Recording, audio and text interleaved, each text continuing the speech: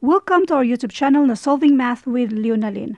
Balikan na naman natin itong isa sa ating mga followers na halos buong reviewer yung sinisend niya sa atin.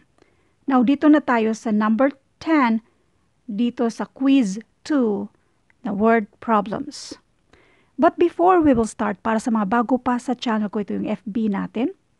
Na wag na kayong mag-message dyan, tambak na yan ng mga messages. Kung meron kayong mga concern, pwede nyo i-message dito sa Leonalyn Vlog.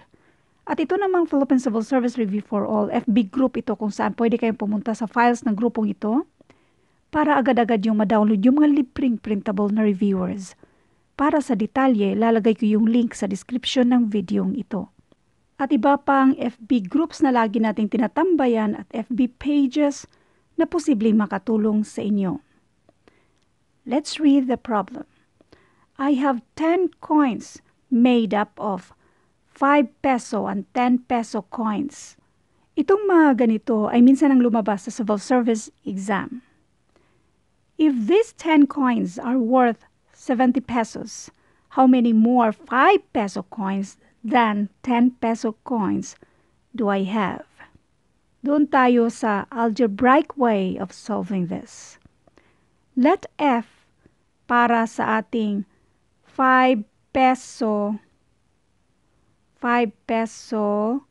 coin at itong T para sa ating 10 peso coin. 10 coins sila lahat. So that will be number of 5 peso coin plus number of 10 peso coin equals 10. 10 lahat. Now, para naman sa 70 pesos, yung number of 5 peso coin ay i-multiply natin ng 5. Plus, yung number of 10 peso coin ay i-multiply natin ng 10 para ang total niya ay 70. Again, itong variable na F, ito yung number of coins sa 5 peso. Kaya i-multiply natin sa 5 para makuha natin kung ilan yan sila. Itong si T, yan yung variable na nag-stand kung ilan yung 10 piso. Kaya yung 10, tig 10 na yan, kung ilan man yan, i-multiply natin yan. Kung ano yung product nila, i-add natin yan. Tapos dapat mag-total ng 70. So ngayon, yan yung equation number 2 natin. I-combine natin dito sa equation number 1. Now, i-multiply natin ng 5. Bakit 5, ma'am? Para mag-cancel out tayo sa isa sa variable dito. Multiply natin ng 5. 5 times F, this is 5F. 5 times T, and this is 5T. 5 times 10, and this is 50. So, ngayon, i-minus natin yan.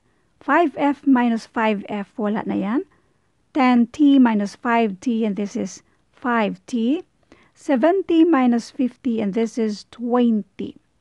Para ma-isolate natin si T, since si 5 pang multiply sa T, pang-divide na siya dito sa 20. In other words, nag-divide tayo ng 5 to both sides para ang variable na T na lang ang matira. So, T equals 20 divided by 5, and this is 4. So, bali, ang 10 piso ay may 4 sila. So, hanapin natin kung ilan yung 5 peso.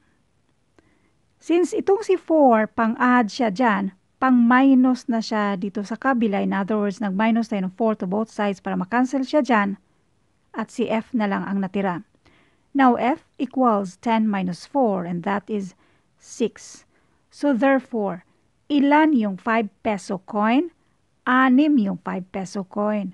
Yung 10 peso coin, 4 yung 10 peso coin. Kung i-add natin yan lahat, 10 yung coins dito. Ang tanong, how many more 5 peso coins than 10 peso coins? 6 minus 4 equals 2. Kaya ang sagot dito ay letter B, 2. Laging tandaan, never memorize the answer, kundi yung paraan kung paano natin ito sinagutan.